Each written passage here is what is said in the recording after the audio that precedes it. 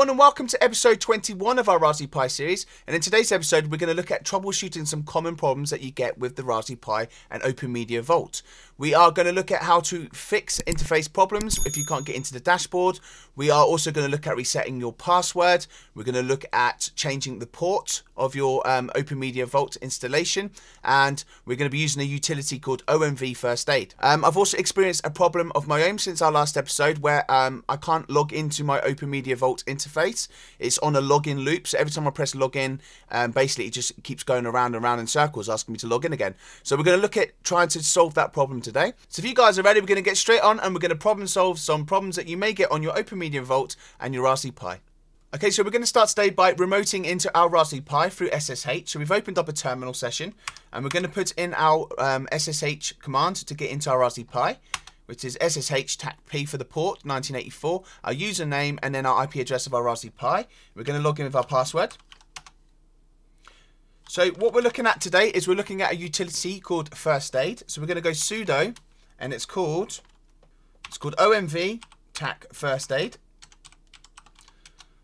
And we're going to put in our password.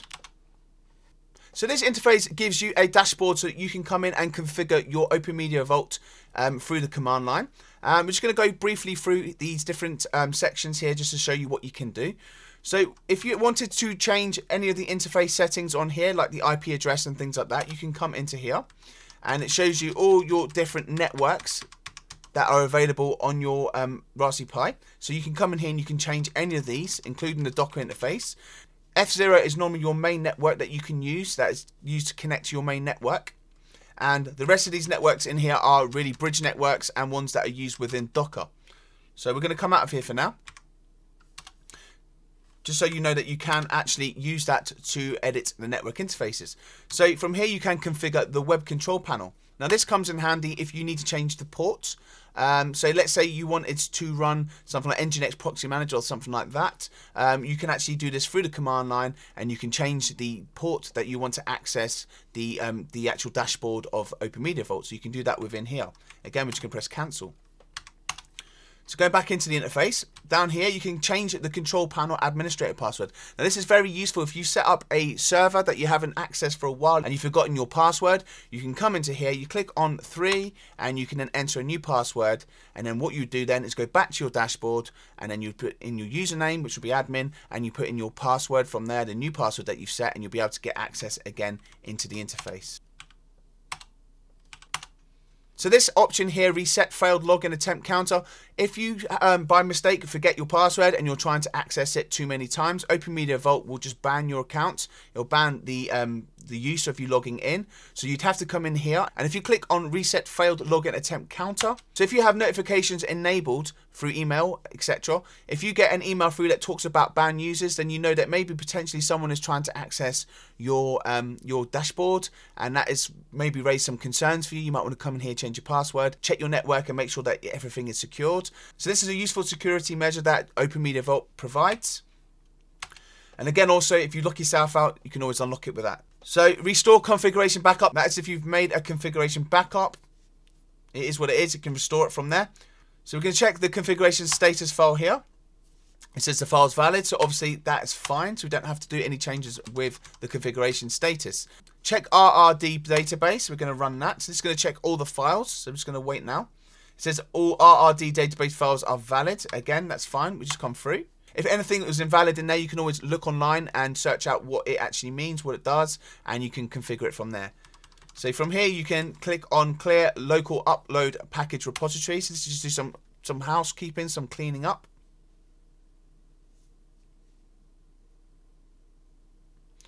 Okay, so we're going to go back into our FirstAID again, and we're going to click on clean app. So this is just going to clean up your app for you.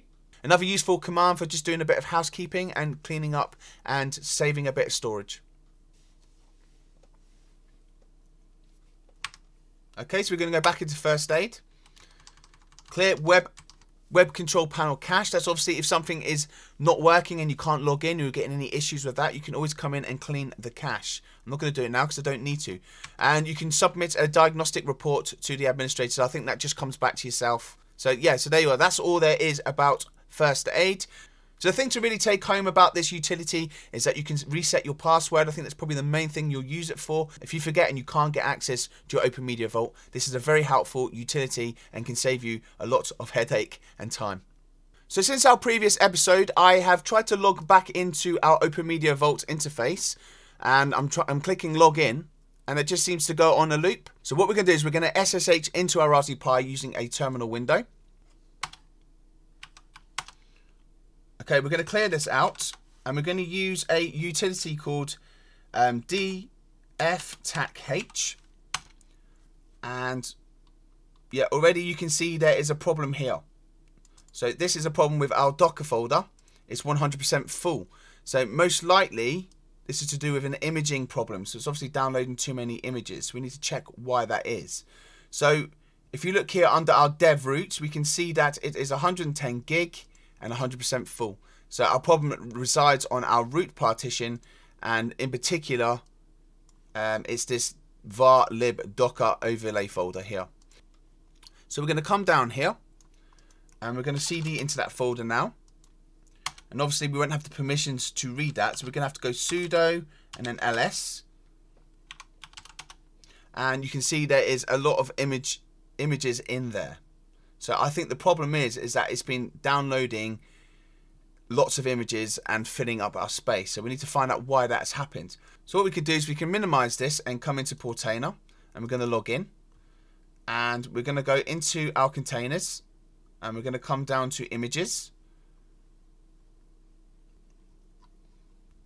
So you can see there is a problem here with our lidar stack. It's obviously continuously downloading, wow, a lot of images, which is obviously filling up our drive.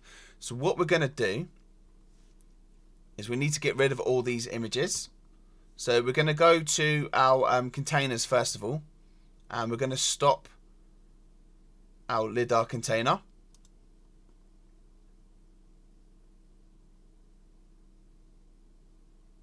We're going to come back into our images again, and then we're going to have to go through and delete all these lidar ones here. So all the ones that say unused here, okay, so we're going to leave Bitwarden, but we're going to look at, so all the lidar containers here we're going to try and remove. So we're going to click on each one. Now there may be an easier way of doing this through the command line, but just to be on the safe side, I want to make sure that what we are removing, we're not removing any used containers, and we want to force them away as well. We want to delete them all. So we're just going to manually go through and select them all. This could take a little while, but I'd rather do it manually to know that we're not removing anything that we shouldn't be, like this one that's in here. I don't want to remove that because it says it's being used. So all the unused ones we're going to get rid of.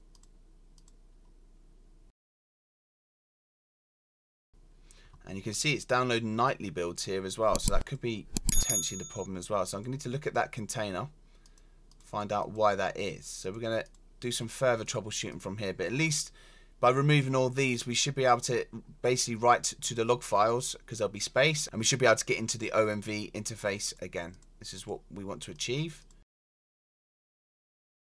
And this is a very ridiculous amount of images. If any of you guys know why this is happening, if you could let me know in the comments below, I'd be much appreciated, because it just seems bizarre. I mean, I'm going to do some more further research, but obviously before I put this out, so I may even know the solution, but you know, this is a bizarre problem, and it seems to only be happening with that lidar container, so I might recreate that. I did try to update these last week when we did the updating episode, and I think from there it may have caused some problems. So it's something I did prior to that, but that wasn't in the episode, the lidar one. But I did notice that I had some issues downloading the containers. Now it may be that I was on, because of the amount of containers that have been downloaded for lidar, that they put me on a block, because as I said, there is a restriction on the amount of containers that you can pull down from these repositories. So I think maybe that's why I was finding it, you know, difficult to download some updates for some other containers. We may have to go back through this again at a later date, but I want to make sure that I help you guys if you run into problems like this. And it's great to have problems like this because you can work on solutions. And this list is going on. I mean, we're only halfway there now.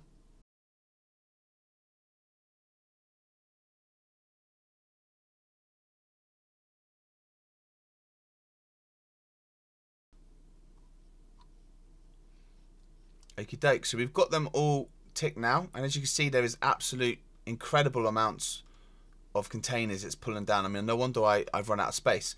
So what we're going to do is we're going to click this little tick box next to where it says remove, this little down arrow, and then we're going to click force remove, and then we're going to force remove the images. So that will take a little while to run through and delete all them.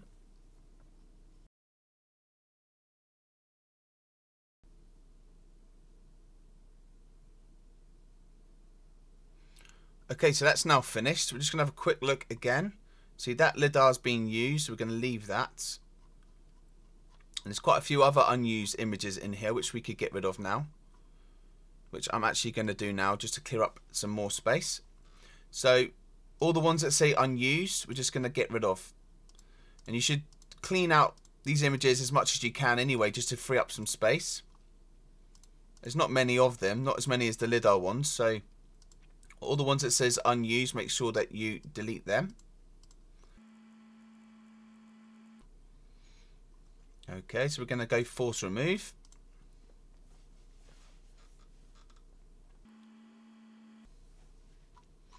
Okay, so now we're going to go back into our terminal window, and then we're going to run our command again. And as you can see, we now have space.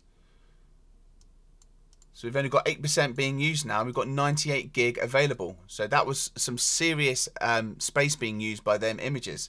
Now I'm going to troubleshoot why that is. And this seems to happen since I installed Watchtower last week. And I attempted to update LiDAR container. When I updated that LiDAR container, it seemed to continuously pull these images. Now I think there might be some bug in there. LiDAR is actually a beta. It's under product. You know, it's not actually a finished product, so there might be something wrong with that container itself.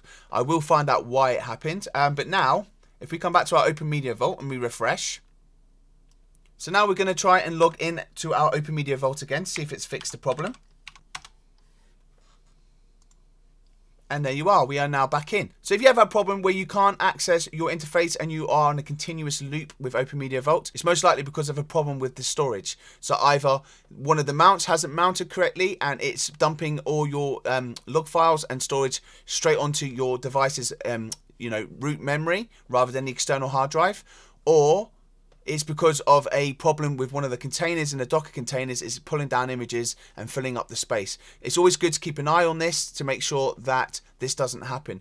But obviously, when you try to log in, you'll see that you have problems. You won't be able to access file shares, things like that. Things will start going wrong. So that's just a few common problems that you can get on your Raspberry Pi and how to solve them. I haven't obviously covered everything. I've just come across these problems over the last few weeks. So Openmediavault FirstAID is a very useful tool to have, and it's very good at getting you back into your system and doing some general configurations. The problem that we have with storage also shows that it's important to keep an eye on your storage and make sure that your mounts are mounted correctly and make sure that you're not getting overthrown with them images. So you need to make sure that you're going in and periodically manually deleting them images from within Portainer. So if you guys got any benefit out of today's episode, if you can hit that like and subscribe button as well as the notification bell to be notified of any new content that we upload. In the description box below we have listed all the hardware that we have found to be compatible with the Raspberry Pi, and in particular with our Raspberry Pi series. If you guys make any purchases using them links, we get a little bit of small commission back from each sale. It doesn't cost you any extra to use them links, and for those people that have used them so far, we really do thank you guys for using them. So all that's left for me to say now is thank you guys for watching,